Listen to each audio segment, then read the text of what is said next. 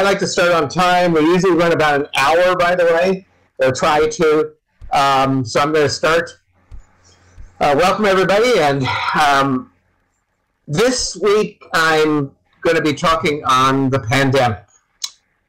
And so in the past, we've had other presentations on the pandemic. I mean, nobody knew it was going to last for 3 years, huh? But it's still around. So the title of COVID-19 pandemic post-mortem is a little early, perhaps. I'll tell you about that. But we had a presentation just a month, or less than a month, a couple of weeks after it was declared a pandemic by the World Health Organization back in 2020. And then as it looked like it, and that was when there was only 1 million cases reported worldwide. That's way off from what we have now. And then we had a couple more as it looked like we were going into year 2, and there were a lot more cases and a lot of deaths. So we had one on how it impacted humans, and then also on the virus itself, and a fireside chat. And then Dr. Hendricks and I both created this one and reviewed, and I'm presenting it. So let's take a look. I've got, by the way, this is really, really crammed with a lot of information. Oh, novel, new, really? No. Let's see. I gave a presentation. Yes, okay. Exactly. COVID. Oh. Okay. Lots going on. Okay, so let's take a look. Now, first of all, I'm not trying to be flippant by saying post-mortem, because, like I said, the pandemic's not over. In between mid-January and mid-February, there are 4 million new cases, 28,000 deaths monthly, and the reason you might not see it in the news much anymore is because some people still think it's kind of old news. There's fewer deaths now than there was, and some people are fatigued over 3 years of hearing about the pandemic. But during the time that it was going strong, particularly in January when we did presentations, there were 100,000 COVID deaths weekly, which actually made it the third highest cause of death in the world and the first in the United States where I am. So it was definitely not a trivial thing. Okay, good. I'm just checking. Okay, so let's take a look. Okay, this is what I'm going to present today. Like I said, by the way, this is absolutely crammed full of information. So those are reported. Okay, in other words, that's the data they had to use. That was the Johns Hopkins School of Medicine page that still has it, except that they took, in other words, they're not actively doing it anymore. Let me get they're not actively getting the information because they've been doing it for 3 years now. Let me get it for you. Okay, so they've been doing it for 3 years now. You can find it here. It's just they've taken it. They're no longer reporting the information, but all of the information is still there. So you can go. That's where I got the information I had for today. They stopped reporting on the 10th of March. Well, that's interesting, Baragon. I don't know. It depends on, of course, if you're talking Medicare, you're probably talking about the United States. But it certainly did impact. We're still feeling the reverberations all over the world. Well, and that's another excellent question because I'm going to be going over the data. And so you can only, in other words, okay, for science, you can only look at the data. But absolutely. And so you can only look at the data that you have, but then, of course, collecting data is a whole science in itself. And so it's kind of like data or garbage in, garbage out? In other words, does the data that you have really reflect the situation or not? And I'll be actually talking about that. So let's take a look at what I'm going to talk about. We're going to first take a look at diseases and how they spread. I talked to Dr. Hendricks about this to make sure it was correct. We'll take a look at past pandemics and how this one compares. We'll take a look at a graphical view of the pandemic timeline, and then take a look at variants, and then quite a bit on the pandemic behavior. Yes, and actually, I kind of did a little bit of my own. This presentation, I actually spent more time on this presentation than almost any other presentation I've done, because the more I got into it, the more fascinating it became, both from a data and an analyst side and statistical side and human side and everything. Well, and that's, yeah, and so tagline that's Dr. Hendricks there. Tagline just put in something that's kind of alarming is if we end up with, in other words, deleterious, if we end up with something like the Black Plague, we're going to be in real trouble, because it's just going to take out a few billion people, and we'll be in, that will change history. I mean, it took a couple hundred years to get back to so-called normal after the original Black Plague in Europe during the 1300s, mid-1300s. Okay, let's continue. Okay, so we're not, in other words, the microbes aren't in our world, we're in theirs. We just happen to be one of the species, and they've had 3.5 billion years running jump on us as far as evolution and how to work with other organisms and how to replicate themselves and stuff like that. And there's about 10 times as many as them. In fact, 10 times as many viruses and others as there are stars in the universe, which is really difficult. Now, by the way, we're doing this moon-based project, and does anyone, you might remember that when humans first went to the moon, that the first thing they did when they got back was be quarantined for 3 weeks. In fact, they went into this little sealed capsule, and then it got trucked off to the mainland and such, because they were concerned that there might be organisms on the moon that could contaminate humans, and of course no humans would have any defense against them at all, particularly if they were foreign biology or something. And so, in fact, I'm trying to remember how long they did that. Yeah, how long they did that. But in any case, so we're not concerned about,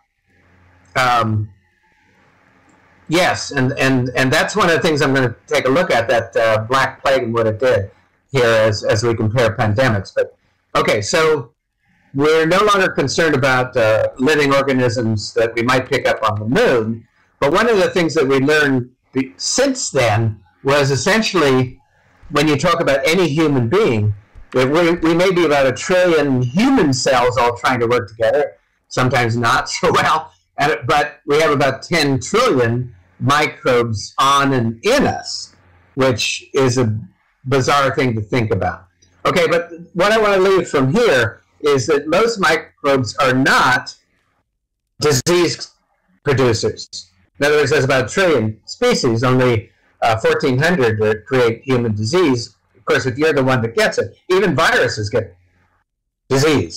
So it's rampant. Well, that's, yeah, I found that. And so obviously any numbers that you have, or any numbers that you see and question, let's go ahead and question them, because I'd like to make sure that my information is correct. Yeah, we are.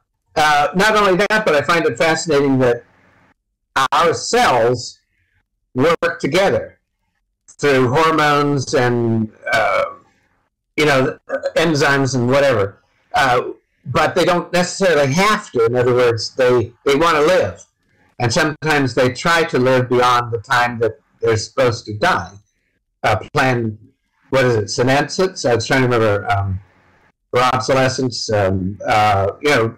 Cancer cells, for example, just keep trying to live. Okay, so let's take a course of disease.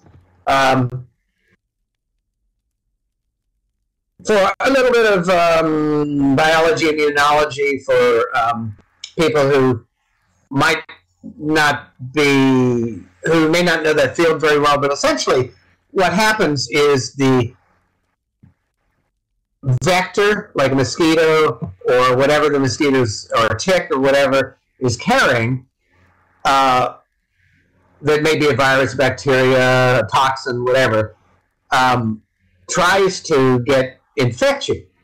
Depending on your genetics, your immunity against that particular bacteria, virus, etc., nutritional status, stress, pregnancy, underlying disease, which is what the comorbidity, you may or may not get infected. You may be able to block it first. Like if I get a little cut, I put some sort of thing like, oh, okay, there, I was looking for the actual term. Apoptosis, how do you pronounce that? Cell suicide. Exactly. Okay, so you may get infected. So you get infected, and then it depends on the ability to cause disease once you're infected. Because disease is interfering with the functions of apoptosis. Okay, so the disease is interfering with the functions of particular parts of your body. So just because you're infected may not mean that you get a disease. You may just have it, and it may be sitting, halitosis. Okay, so anyway, then it depends on the virulence. For example, can anybody tell me one that's really, really virulent? It's like Black Plague, right? Okay, it killed between a third and a half of Marburg's, awful, or Ebola. Okay, so it depends on, pneumonic plague, for example. But, if you were a little bug trying to replicate, killing off the host really quickly is not a great idea. What you want to do is you want to try to spread it. So you want to get people to have diarrhea or cough or mucus all over the place or things like that. Some bugs, of course, and I'm just going to use the word bug, but some bugs are very difficult to catch. Airborne ones are particularly nasty. Exactly. And the cold virus, which is the coronavirus, has been around for a long time. So it's kind of they're not smart, but they're certainly the ones that survive. Certainly have learned how to replicate. Okay, so virulence has to do with, is it going to kill you or not? Okay, so as a social phenomenon, we're looking at an incubation period. Now for COVID, this was anywhere from 3 to 14 days, depending on the variant, about 3 days for the latest Omicron variants. And it's the exposure to the first symptoms. So you could be exposed, and then it may take a while before you start having those types of symptoms. Oh, okay. And then you have this clinical illness where you have symptoms. But there is a latent period which is between exposure and actually being infectious. So these are all terms having, and then infectious is when you can infect others. For COVID-19, it was a few days before the symptoms and up to perhaps 10 to 20 days after, and you may even be symptomless and still be infectious. So this is not a presentation on infectious diseases, but I thought it was important to put that out there first, because if we're going to talk about a pandemic, we want to know, well, how does that work? Okay, this is really important too, because you can't get a pandemic unless you can get it going all over the world. And so how many people will one person infect? If you look at the influenza, not coronavirus, but the influenza virus of 1918, it had about a 2.5% mortality rate, and one person was likely to infect 2 or 3 people. So it took a little while to get it going. But then again, we didn't have a lot that we could throw at this. COVID-19 is really weird. It's about the same. Hi. So, Illing. Okay, so it's about the same, but there, for example, as some of the variants got going, particularly Omicron, you're getting up to a effective reproduction number nearly the same as like mumps and measles. In fact, it was a weird thing, but I don't know who's old enough to remember. You don't have to say, but who's old enough to remember when parents used to bring their kids together so that everybody could get mumps and measles at the same time? They did in my family, chicken pox, that sort of thing, because it was so infectious. They are. Oh my goodness. Okay, but it was so infectious that they just absolutely measles is bad stuff. It was better to have vaccination. Yes, I mentioned that, George, I mentioned that was kind of I didn't mean to be flippant on that. It just sounded like a good word to use, but the pandemic's still on. But something like Ebola or Marburg and stuff like that has, first of all, a very low rate of reproductive because, frankly, it kills off its host, which is not good. Okay, let's go on. Here again, I want to get to some other parts, but this is, I'm trying to cover all of, it's kind of a dark sense of humor. Okay, so, exactly. Hope nobody's terribly offended by it. It has double entendre stuff. Okay, so anyway, I wanted to cover all the different parts of a pandemic. So let's take a look at then, okay, so that's diseases and how diseases get started and how they spread and infectivity and stuff. And so let's take a look then how this pandemic compares with pandemics in the past. We've already talked a little bit about them. For example, the Black Plague in Europe killed off a lot of the population. It was particularly virulent. Oh, okay. Here again, Dr. Hendricks probably has more. Well, okay, hold on, Baragon. I'm going to talk about herd immunity towards the end, because there's really kind of a couple ways of achieving that.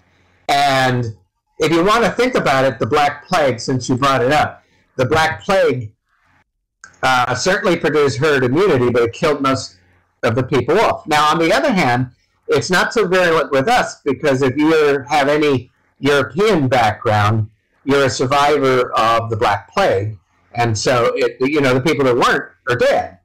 And so that's one way to achieve herd immunity. But the same way with the 1918 influenza, it killed 40 to 50 million people, and basically about a quarter of the people on Earth were infected.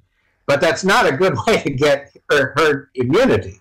There's a better way, and so I'll talk about that here in a second. Okay, so now HIV/AIDS is still a pandemic.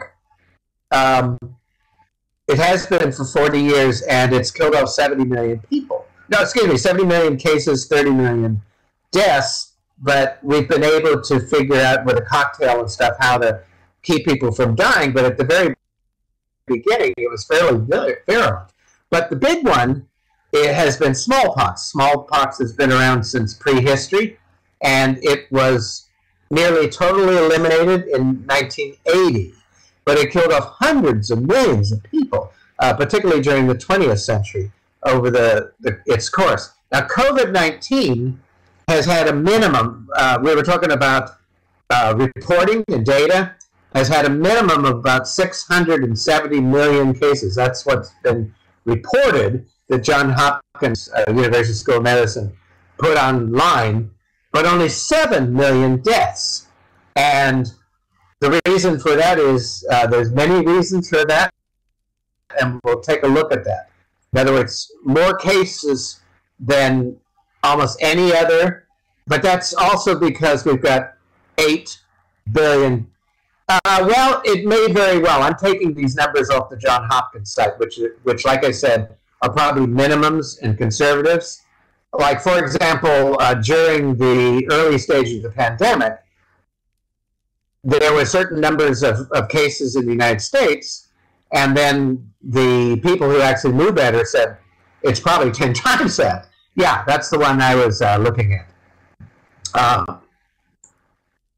I believe that map says 7 million, but it probably was a lot more deaths and a lot more cases. I frankly think that perhaps it's the same way as the 1918 flu, that maybe a quarter or more of the people on Earth got it, not just 675 million. But we'll take a look at the actual data in a minute. I spent quite a bit of time analyzing the data myself, and so I'll show you what my findings are. Okay, so let's take a look then at an illustration of the pandemic timeline. Okay, now this slide actually comes, and thank you for that confirmation. That's kind of where I've got some of these numbers. If it is something different, I definitely want to change the slide. Okay, this slide actually comes, it's been adapted from the first presentation we gave back in April of 2020. At that time, we were concerned that there were 1 million cases worldwide, not 675 million.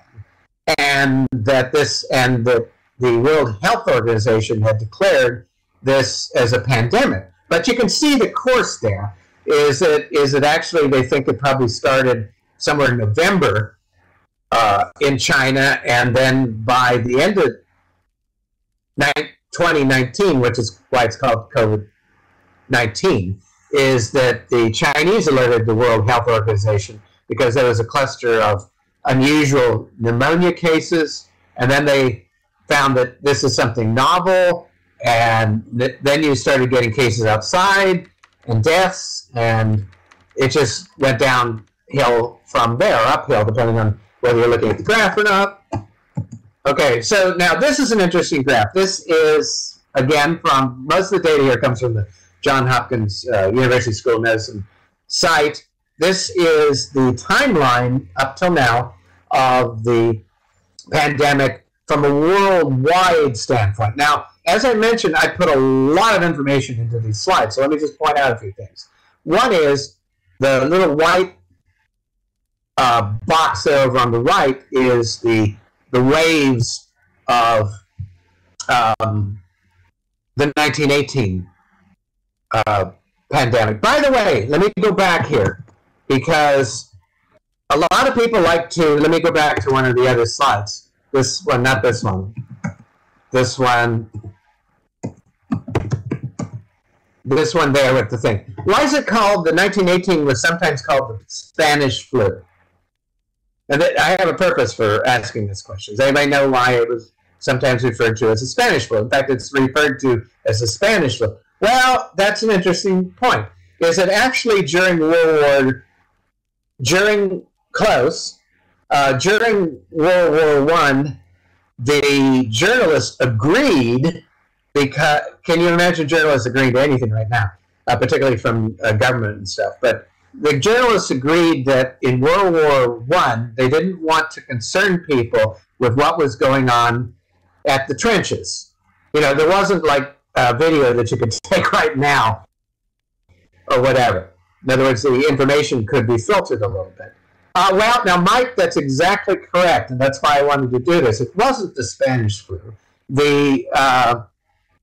What was happening was, it was basically in the places where U.S. soldiers were, and since Spain was neutral and they had cases, they could report, well, and you're right, that's kind of what it really should be called, is, so they had cases going on in Spain, and so they could record what's going on in Spain because Spain was neutral, it wasn't at the front, and so it was sometimes reported as the Spanish flu. So it was a little bit of propaganda, you want to say, but the idea is these little viruses and bacteria really don't care where you come from. It's not the U.S. flu, it's not the French flu, it's not the Chinese flu, it's not. It's a pandemic that goes around the world. It just happened to start with U.S. soldiers, and the U.S. soldiers then went over to Europe and spread it.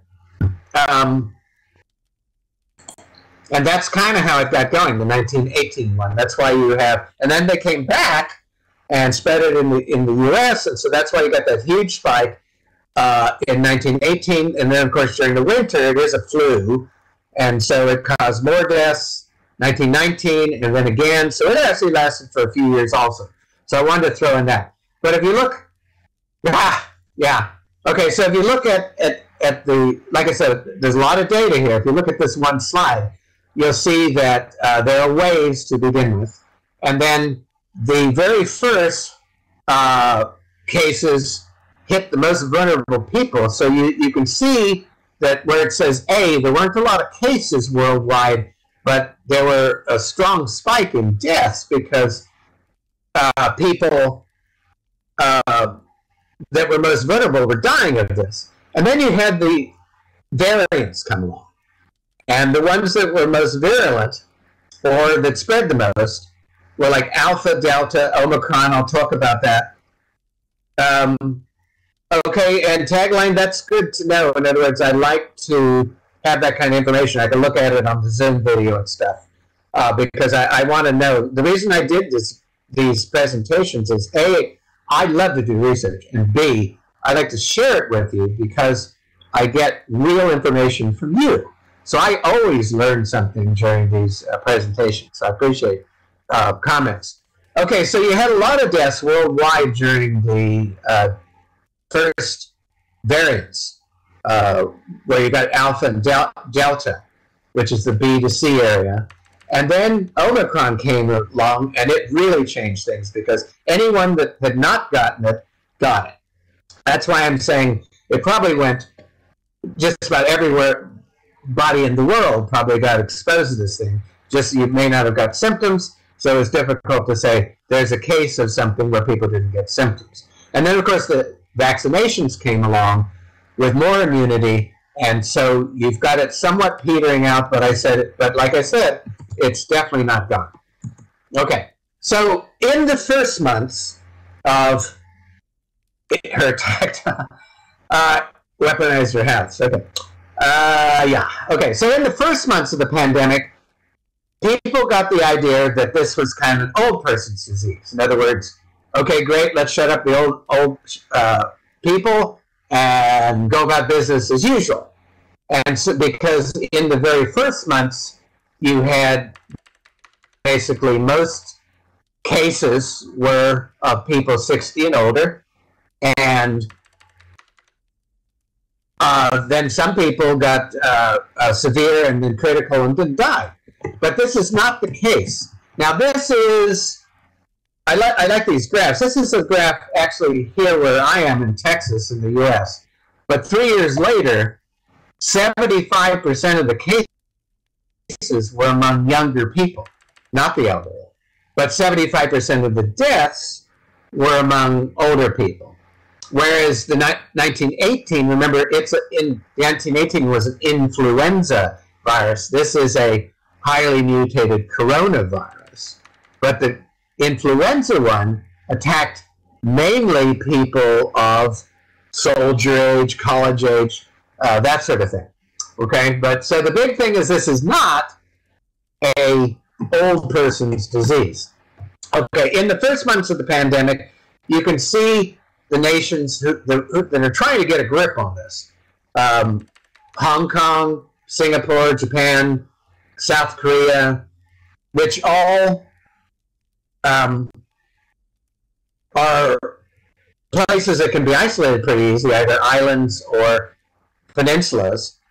Yeah, and then okay, and then you'll notice on the left there, you'll see that mainland China, through a number of measures, which I'll talk about here in a minute, and South Korea, both kind of got a grip on the pandemic, and other nations didn't. So by the time you had mid-March, you've got a pandemic. Okay, let's talk then about that's kind of the rough timeline. Let's talk a little bit about the variants. Here's some of the first mutations in the first half a year of or less of the pandemic. And so you've got some of these mutations, which, because of their nature, what the mutation was of, you had what they call viruses of concern or viruses of interest. The viruses of concern, particularly the alpha and delta, which you'll notice on the graph, were the ones that caused the most deaths per number of cases, were the ones they were watching. Now, over time here, there were a lot more mutations. You'll see up in the upper thing, the ones that are in red are the ones that they were concerned about, VOC on them, but there were a lot of other mutations. And then, of course, Omicron came along. And Omicron had mutations of the spike proteins, which are what helped the virus to... Now, Dr. Hendricks helped me out here, but the spike proteins, is that the one that helps them glom on or to get in or to replicate or to whatever? But the idea is that the Omicron one was way more infectious, even if it might be less lethal. And so they knew a lot about these mutations, but they can't say wear your mask, etc., or any other measure. Make you feel blue. Okay. Let's see. Health affairs with too many arcane. Yeah. We need to have them named after movie stars or something. So we, yeah, or something that people would remember and be able to say. But I'm not picking on the Netherlands, but I love the graph here.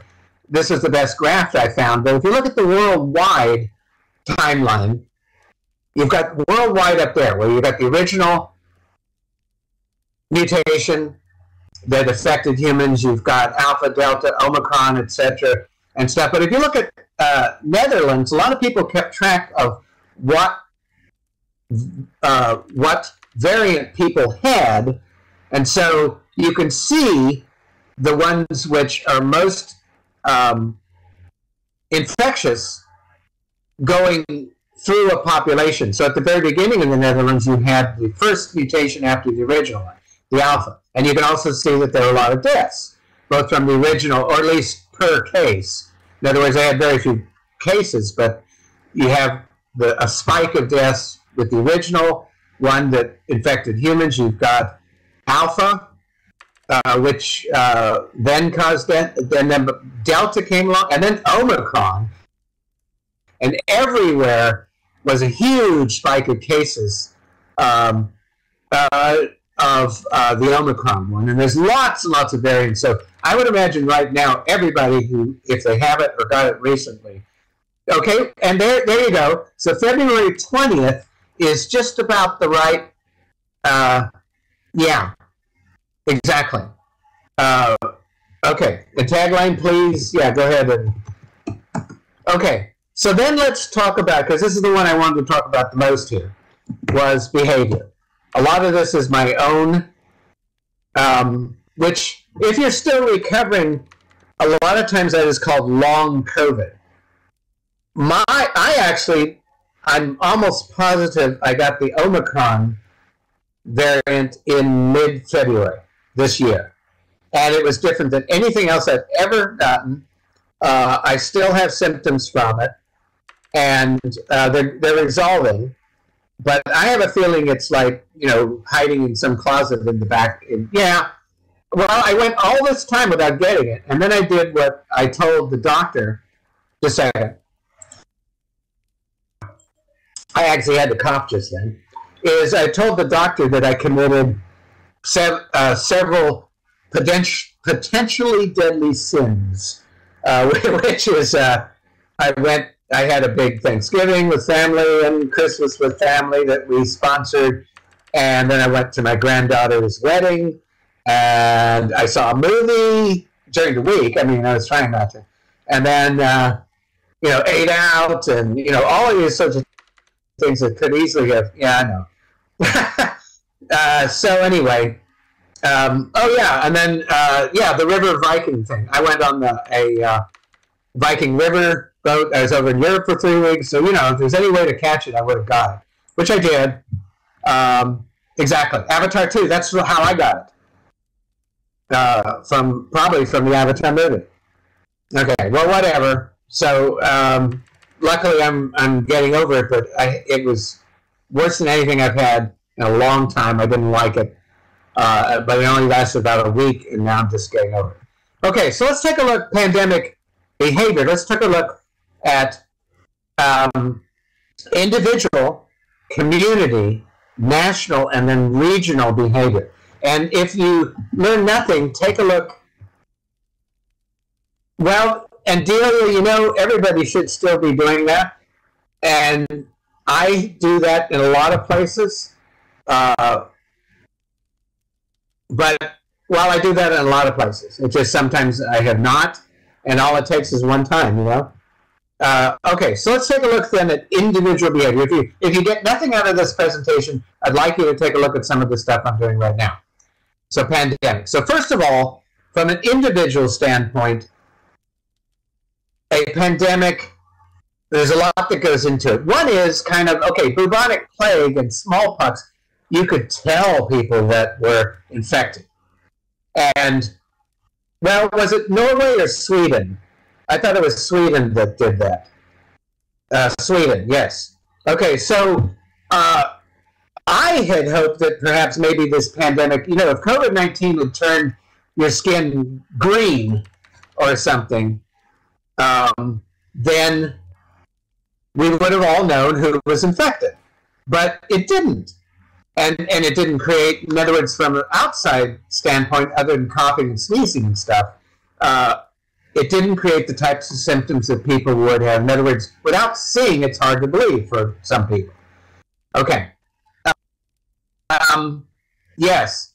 Oh, you do? Okay. Well, I still have, we can compare symptoms, but I still got postnasal drip. I've still got several other things, which I never have had in my life. Morning cough, tiredness, all of that stuff. Okay, so individual.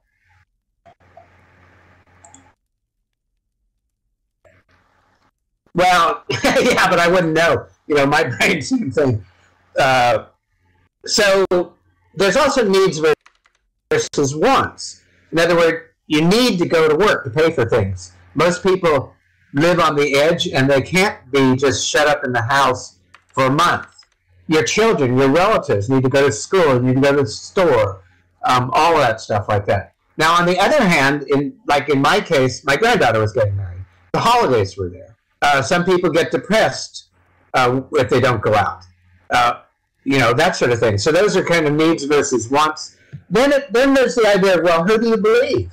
Do you believe disease authorities, or do you believe your family or friends who kind of heard that this is going on, or politicians or clergies, all of that. And then for some people, they find the whole thing very complicated and stuff. But frankly, and I'm going to go to the next slide, it's not that complicated, okay?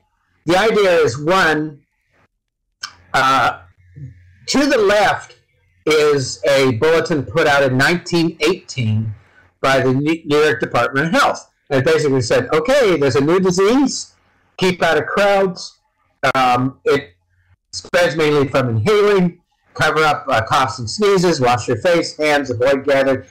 Have you heard this? That was back 100 years ago.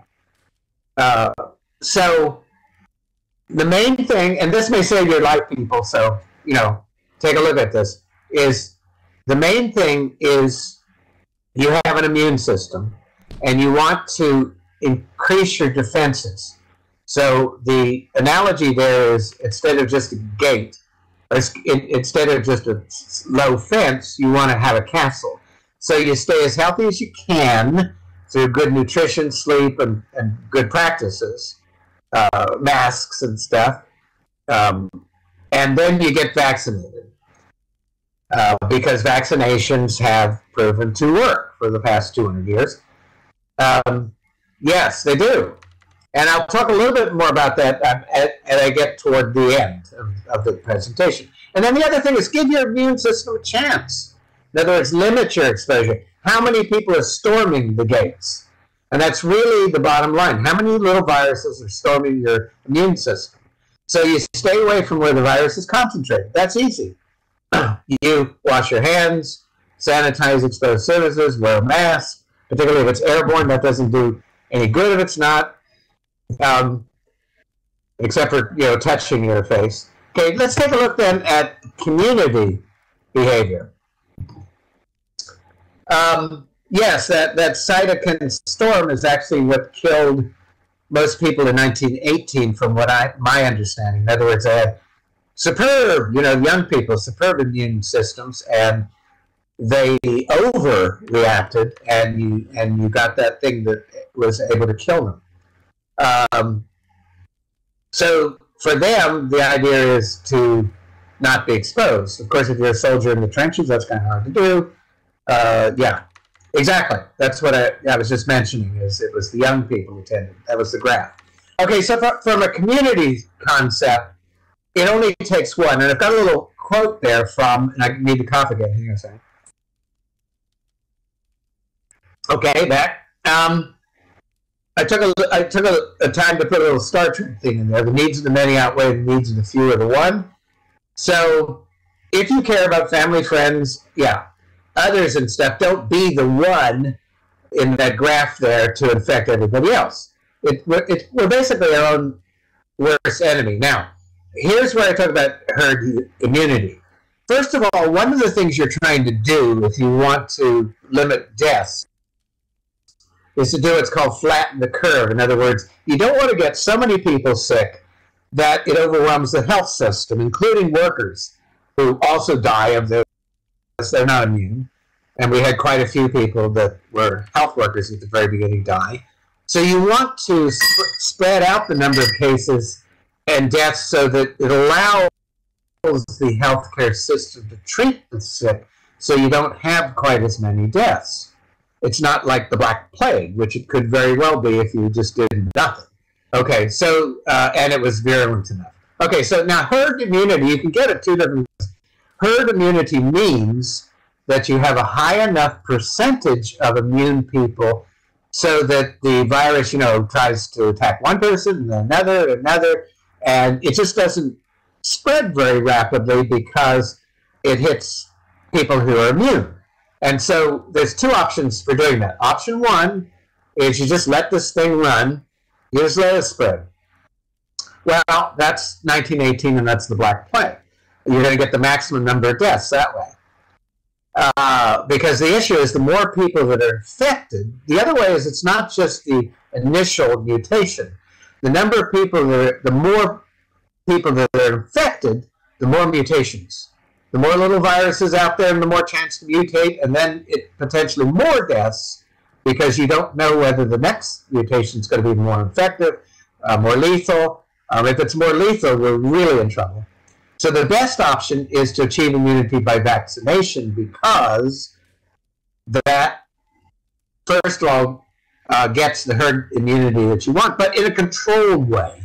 In other words, you're not just gambling on whether your immune system is strong enough for you to live and not die. But otherwise, you're just throwing the people with low immune systems to the wolves, so to speak.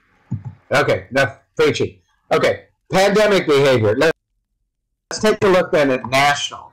A lot of this part is my own research, using the data that I could get. First of all, national strategies. In some countries, there was really tight control. I mean, quarantining cities, mandatory masks. And then in other cases, like you brought up Sweden, you don't want to have all the mutations because you don't know how they're going to react. That's like spinning the gambling wheel and hoping that the next one's better. That just doesn't make any sense because mutations you don't know what's going to happen. In the case of Omicron, you ended up with one that was way more infectious than the ones before. Okay, and death is not the only result of this stuff. It's loss of productivity. It's infecting people who do have immune system that are not as strong, like older people and family and friends, blah blah, etc., etc. Okay, there are also nations that simply had no controls. In other words, they just counted on people to do the right thing, which didn't work very well in a lot of cases, unless you were in more of a collective versus individualist type place where people looked after others before their own health. In other words, wearing a mask for a month was the price you took to not infect a whole bunch of people. Okay, or limited control. In other words, one moment they go, oh my goodness, we're going to have mandatory masks, and then everybody protests, and then they go, okay, no, it's lifted, we got to get back our economy. In other words, seesawing back and forth. No wonder people were confused. Or you leave it up to regions. You go, in the case of the United States, you go, well, I guess it's up to each state as to determine what should happen. Well, that's nice if states can hold off their border, but, or an EU, each country going, well, we have our own little rules here, and nobody, hopefully nobody will get infected throughout the, it just doesn't work that way. Okay, so the healthcare systems, they can either be highly prepared, well-staffed, well-prepared, plenty of vaccines, free testing, all that stuff, or totally unprepared, which in underdeveloped countries, that's often the case where they're underfunded, few vaccines, or they didn't get vaccines until year 3, poorly equipped, etc. I also mentioned the who do you believe, because this is at a national level, and environmental differences. Now, that can be positive or negative. In the developed world, people live a lot of times in artificial environments, and they don't go out into that, icky garden or play with dirt. One of the reasons I think I have a good immune system for, someone in their 70s is because I played in the dirt and I played outside. Yeah, I played outside and in the dirt. This morning, I was kneeling in the dirt, planting a bush, and I've been doing that, my whole life, and going out hiking and doing stuff. So I think I've got it, because I haven't just lived in a air-conditioned house. But if you also have older populations, like in developed world, I forgot to throw a slide in there about population pyramid, and that's a long one that I need to read, but somebody read it. Okay, so, and we're not used to new diseases. Where in the developing world, people live, I'm really generalizing, people live closer to nature. There's disease is common. It's younger populations. In a lot of places in developing countries, you might have 50% of the population under 16 or under 20. Yeah. And so their immune systems have seen a lot of stuff. So they're basically prepared for some new virus to come along because, frankly, they've seen it before, the immune system. Okay. So let's take a look then at regional. Like I said, this part is the one where I did the, well, I haven't got the graph yet. Okay. Regional things, basically, like I said, collective versus individuality. Collective is basically you're thinking of your community or family above yourself, whereas individual, the U.S. happens to be the most individualist nation on earth, is a lot of people will think, well, everybody for themselves, survival of the fittest, or in some cases, God will protect me, I deserve to be, whatever you want to put out there, but a lot of people don't look at community or family or whatever quite as much as, well, there you go, tagline. That's exactly, yeah. In other words, getting away from nature can be lethal. Okay. Also, urban versus rural. There's a lot of countries and regions that are naturally isolated from each other because they're fairly, the cities are fairly wide apart. Never even had cowpox. Although cowpox might have helped you. Okay. And then border control. And so, in other words, there's a lot that goes into this type of thing. Now, let me show you what, before I run out of time, let me show you some of the stuff I did. Same thing with a pet, all my life, that sort of thing. Even today, I've got 8 chickens and 2 dogs, and I play in the yard. Okay, so this is the early months. These are the countries that got, and I found in fact, I said, you know, that looks a lot like the major air traffic routes in the world. And lo and behold, I found an article that had a, really? Okay, yeah, there you go, cross immunity.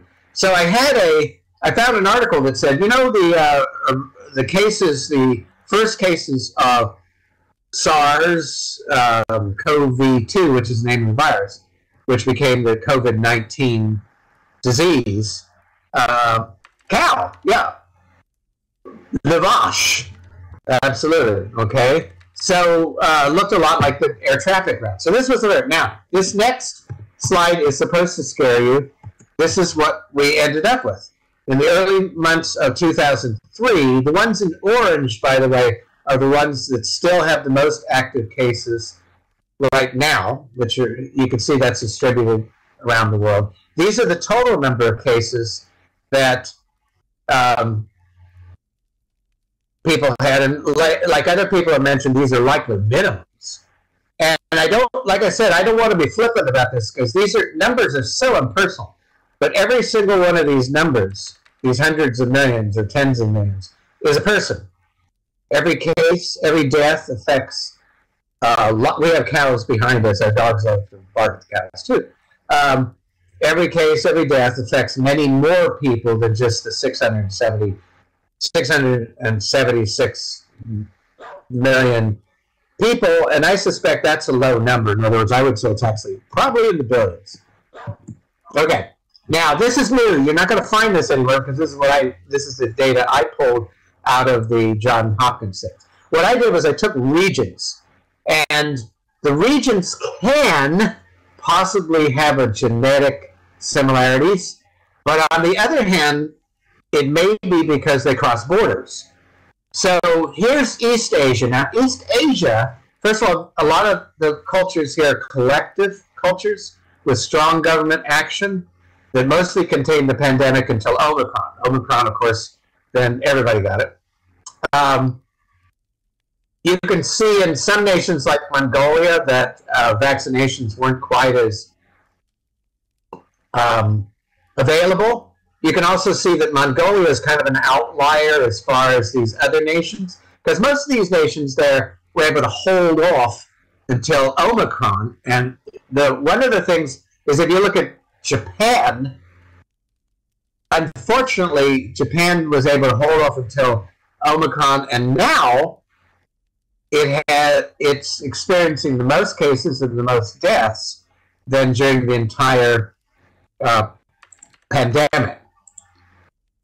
And then Mongolia actually looks a lot like one of the nations to the west of there rather than East Asia, being inland. So let's take a look at some of these other ones. This is Australia. And I looked it up. Australasia actually is a term for this area with Australia, New Zealand, Papua New Guinea.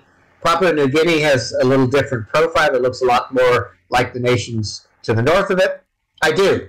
I have a slide for Cuba. I have a slide. I did 70 countries. Not only the profiles, but also a measure of, and in the blue box, what I did was basically I divided number of reported cases divided by population of the country. And then the incidence of death, I did total deaths per 1,000 cases, and that's the numbers you see. The ones which are in orange, for example, Papua New Guinea, they only reported less than a % of their population getting it, but you'll see that the death rate's higher by about 10 than the other nations, and that's probably because what you're looking at is something that's underreported. There's quite a few nations that are like that, and you'll see a graph here at the end that shows that, yes, exactly, your hotspots pretty much overlapping, etc. And then there's the world to reference it, the little one on the world. So my interpretation of this area was that these are island nations, or so they could actually contain it a bit, or there was government action that mostly contains the pandemic until Omicron, so you had fewer, it was less deadly overall. Okay, let's take a look at Oceania. These aren't really our island nations. You'll see that there was almost no cases. By the way, the little yellow star is where Omicron comes in. And you'll see in places like Samoa or Micronesia. First of all, Micronesia had almost no vaccines available to them, but they were able to hold off until Omicron. Fiji was a little different. Fiji looks a little bit more like the countries near it, like Papua New Guinea and stuff, where you had most cases and deaths in Delta. And by the time Omicron came off, basically, by the time Omicron came around, there was basically nobody left to infect it, already didn't have it. So this is, but if you look at the thing, it's very complicated. So basically, island nations mostly were able to contain the pandemic despite less vaccine until Omicron. Okay, let's keep going. Somebody asked about Cuba, other places. This is Southeast Asia. If you look at this, where you kind of go down the peninsula from Bourbon or Myanmar to Thailand and Malaysia, you've got a very, very similar pattern here, except for Malaysia, where Thailand and Myanmar either underreported or that it was difficult to move around the country.